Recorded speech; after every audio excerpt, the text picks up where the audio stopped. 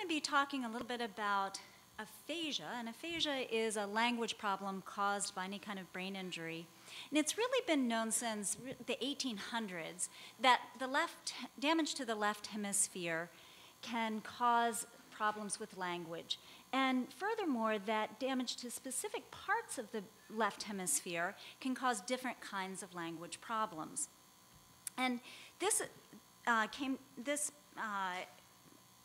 conclusion actually led to the observation that there were specific parts of the left hemisphere that were important or possibly even necessary for language. So the assumption was that if you produced a particular lesion in the left hemisphere and it consistently caused a particular deficit, so a lesion in the frontal part of the left hemisphere always caused somebody not to be able to talk, then that part of the brain was really necessary for speaking. But remarkably, people generally recover from aphasia. So maybe no area of the brain is truly necessary for language. Other parts of the brain can take over for that damaged part. And we used to ask questions like, does the right side of the brain take over language if someone has a stroke in the left hemisphere? Or do undamaged parts of the left hemisphere take over language? And people in the 1800s and the 1900s made some important observations. They noticed that people who had very large strokes, large areas of damage to the left hemisphere, had sometimes completely recovered language. So really there was nothing left of the left hemisphere. As you can see, this is a brain scan, and this person's had a huge stroke in the left hemisphere, so it must be that the right hemisphere took over language. But even more importantly, if you anesthetize the right hemisphere of somebody like this who had recovered language, they then became aphasic again, suggesting that the language had crossed over to the right hemisphere. But then in the 1980s, functional imaging came along, and we could look at areas that activated during language tasks. And these studies raised all kinds of controversy, because some studies showed that when people were involved in language tasks, and they had recovered from aphasia and they had had strokes, that mostly they showed right hemisphere activation during language, whereas other studies showed no, mostly they show left hemisphere activation around the stroke, and other studies showed, well, they show both left and right hemisphere activation. So there were all kinds of arguments about who's right. And I'm going to show that there's really no simple answer, that the brain recovers language in different ways, and it depends on the time after stroke, it depends on the location and the size of the stroke, and it depends also on individual differences between people and the task that they're performing. It also may even depend on the medications that they're taking that may affect neuroplasticity, and maybe some other individual differences, like the degree of education that they have and how expert they are in the task that they're performing. So if I show you somebody who's involved in an fMRI task, a functional activation task like this, you wouldn't know what task they're performing, because this is the left hemisphere, and you can see a lot of activation in a number of areas. This is the left inferior frontal area called Broca's area, and this is an area just kind of above that and posterior to it called Brodmann's area 6, and this is an area in the posterior temporal cortex called Wernicke's area. These always are activated during language tasks, no matter what the language task is. This happens to be people who are generating verbs in response to a noun, so they're given a word paper and they have to say any verbs that come to mind, like fold or read or draw and so on.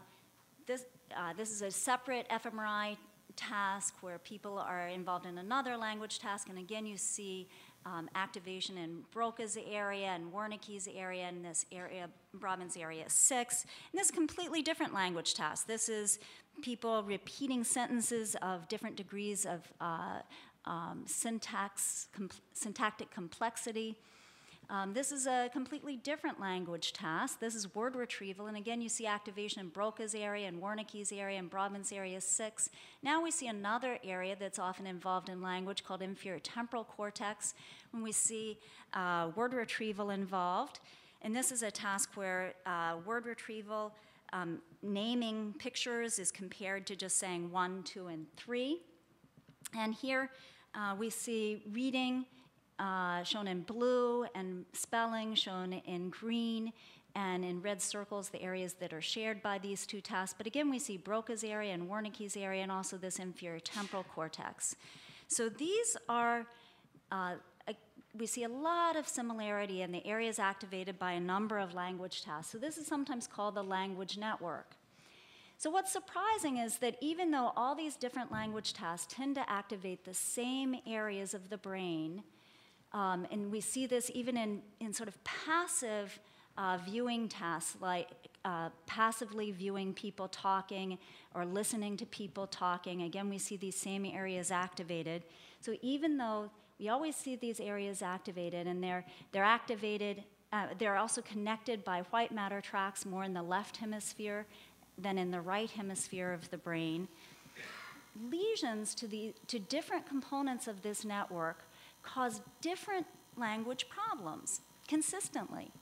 So lesions to the left inferior frontal gyrus, Broca's area, causes very different problems than a lesion to the posterior temporal cortex, say Wernicke's area. And it's pretty consistent. Or a lesion to the inferior temporal cortex is going to cause very different problems from a lesion to the superior temporal cortex. So that seems somewhat surprising at first. And so some people, and I'm not going to talk a lot about this, but many of us, my colleagues and I, have spent a lot of time sort of working out what these various components of the language cortex do in language. And the left hemisphere components have different roles in language than the right hemisphere components. You always see some activation in the right hemisphere during language as well, but they always work together. But what I want to talk about today is how the brain recovers or adapts to a lesion in the brain. And Dorothy Sowers did a study longitudinally of stroke patients and started to solve some of the mystery by showing it really depends on when you study patients after brain damage. So she studied a large group of stroke patients at various times after stroke. She lumped them all together and had them listen to sentences, some of them that made sense and some that didn't, like the pilot ate the airplane versus the pilot flew the airplane. And she found that normal controls show this activation of the language cortex, again, Broca's area and Wernicke's area, inferior temporal cortex, and again, this area, Brodmann's area 6, and a little bit of activation in the right hemisphere. Now, immediately after stroke, in the acute stroke period, most of these, on average, patients showed very little activation in the left hemisphere, a little bit in Broca's area, but not much activation at all. Whereas subacutely, in a month or so after stroke, they showed normal left hemisphere activation, except of course in the stroke area, and she didn't talk too much about that, but they showed increased activation in the right hemisphere. So the right hemisphere was starting to compensate. But especially in chronic stroke patients who recovered well, there was a shift back to the left hemisphere. So we actually saw a normal pattern of activation in the chronic stage, so that in people who recover well, you see nearly a normal pattern of activation, very similar to what we saw in the healthy controls. So it sort of solved the problem why different investigators were seeing different patterns of activation in recovered stroke patients. Maybe they were testing them at different time periods. But we hypothesized that how the brain adapts to the lesion in recovering from aphasia might not depend only on the time since stroke, but also on changes in blood flow in the brain, the size and the site of the stroke, but also on individual variables such as education and expertise, and depending on the language task. And since you all are writers, I'm going to show you that writing is somewhat different from other tasks and may recover differently from other tasks. So we study patients at the very first day after stroke with structural imaging and blood flow imaging that I'll show you. We try to intervene to restore blood flow because I'm actually a stroke neurologist, so we try to make people better. We test them with language testing before and after that intervention. We also test them with functional imaging tasks acutely, and then we bring them back after 2 weeks or so, and then we bring them back at 6 months, and then we bring them back at 12 months, and we repeat all of this imaging and language testing. And what we found in, I'll just share with you a little bit, is that early recovery of language really depends on restoring blood flow to critical areas of the brain. So I told you that Wernicke's area, which is the superior temporal cortex, is one of the components, one of the areas critical for language. It's particularly important for word comprehension or word meaning. This is a task of just very simple word picture matching. Is this a picture of a horse or a picture of a cow? And this patient has low blood flow, shown in blue, compared to green, which is normal blood flow, in Wernicke's area, and is poor at this very simple word picture matching task. We were able to, and this person had a critical narrowing of the internal carotid artery here that was responsible for the poor blood flow. And we were able to put a stent here and increase the blood flow to this area, and he was able to improve in word comprehension. The same thing happened here. This patient had poor blood flow in Wernicke's area, shown here, and was at chance in this word comprehension task. When we were able to restore blood flow here, medically, he was able to improve in word comprehension. So this shows really dramatic evidence that even though this area was not damaged, it didn't show an infarct here, it showed low blood flow, that this area is critical for word comprehension, because if you restore function, if you restore blood flow, it's able to, then you restore the function of that area and it does improve. This patient showed a very small area of low blood flow. This is Broca's area in the inferior frontal gyrus. And it's responsible, as I mentioned, for a number of production aspects of language, including speech articulation, producing a grammatical sentence, and also some aspects of writing and spelling. And we looked at all of these functions when this patient had low blood flow, but no damage, no permanent damage in this area of the brain. We were able to restore blood flow in the very first days of stroke. And the second day after his stroke, after we had restored blood flow, these functions recovered. Now, what about subacute recovery? Well, this really depends on reorganization of structure-function relationships. So you heard a lot about neuroplasticity and long-term potentiation. We think that reorganization of structure-function relationships really depends on neuroplasticity, that parts of the brain that aren't used to doing these tasks can take over these new functions. So we found in patients acutely, these are patients, two patients who had tiny little lesions, one in the thalamus of the brain, which is, we sometimes think of as the gateway to the cortex. So the patient doesn't have any damage to the cortex, but has a tiny lesion here, does not have low blood flow to the cortex, but the cortex is not activated normally. So we don't see any activation of the left cortex during a naming task. This patient has a tiny little lesion here, shown in white, in the white matter tracts from the thalamus to the cortex, and again does not show the normal left cortical activation during a naming task.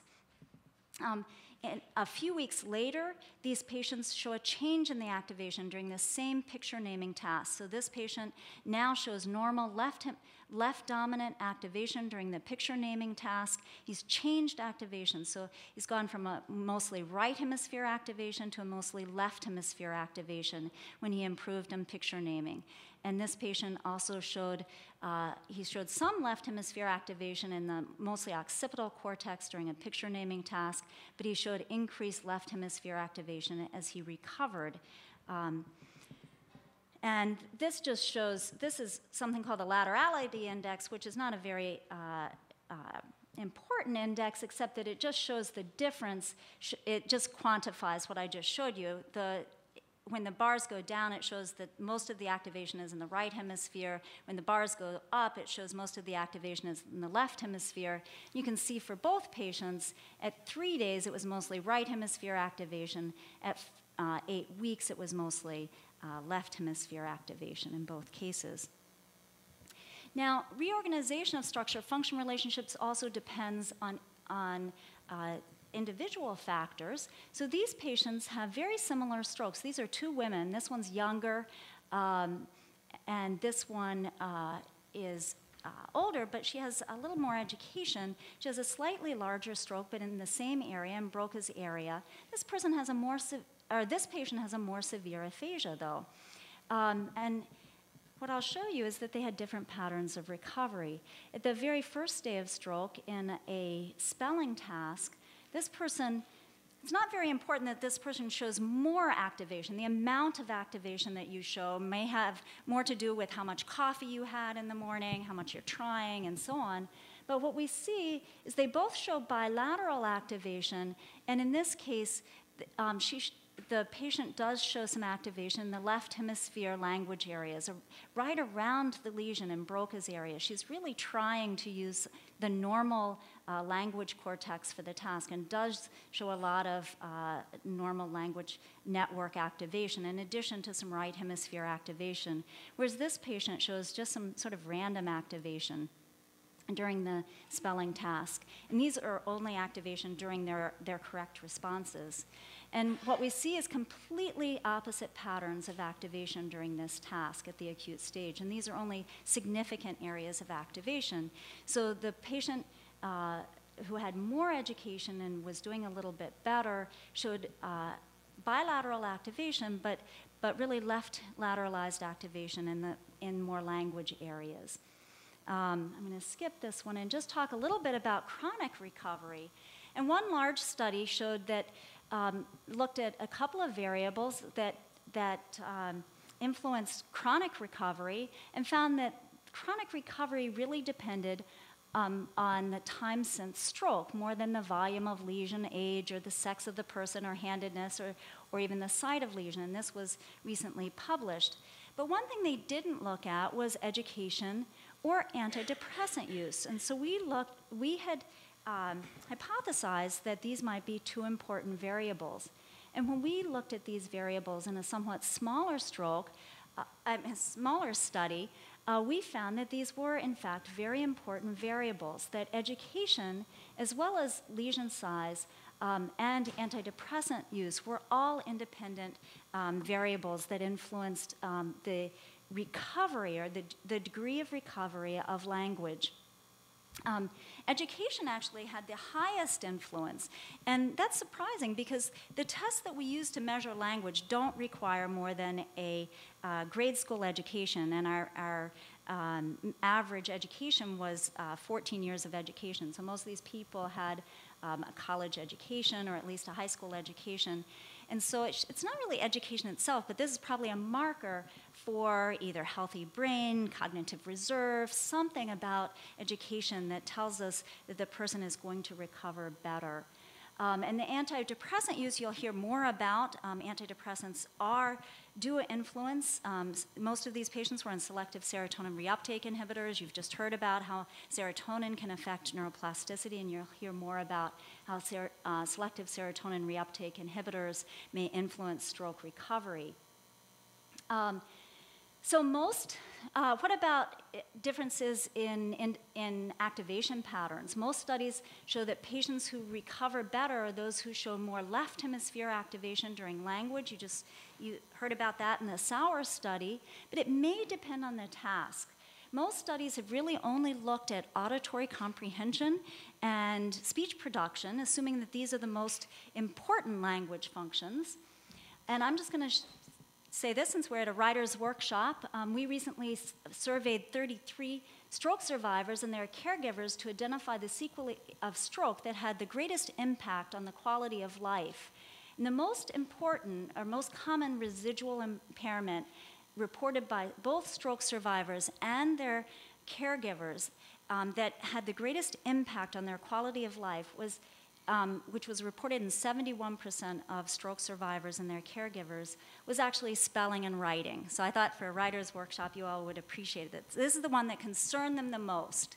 And it turns out it's the one thing that the right hemisphere can't recover very well. So this is a patient you saw at the beginning who's had a huge stroke, and he's recovered actually amazingly well. He has no word comprehension deficit, no naming difficulty or reading difficulty, no speech articulation impairment, but he did have a severe spelling impairment and only maybe some mild hesitancy in speech.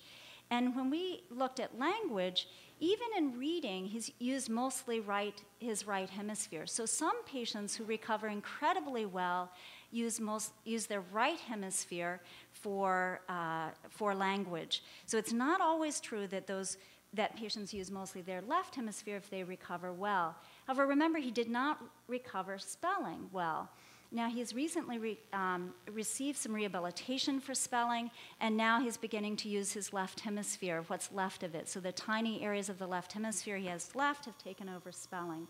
So in conclusion, language network is similar across healthy individuals, across language tasks, includes Broca's area and Wernicke's area.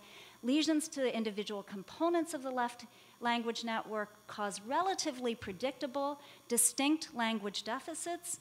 The brain adapts to these lesions in different ways, and it really depends on the type of, not only the size and the site of the stroke, the time post-onset, individual factors, including the language tasks, medications that affect neuroplasticity, and even rehabilitation. And so I just want to point out, this has taken science always takes a team, and this is my team, and it always takes funding, and I'm appreciative of the funding from NIH. Thank you.